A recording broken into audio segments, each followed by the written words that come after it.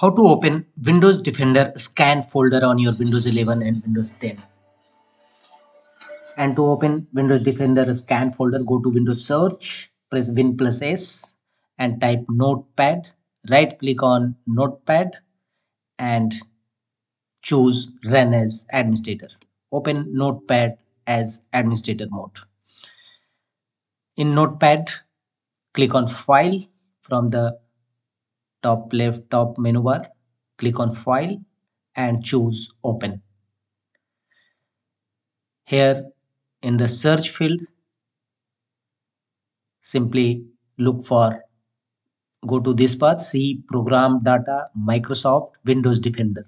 Thereafter, choose from the drop down menu Windows Defender Scans, and your scans folder will here. Apply double click on it to open.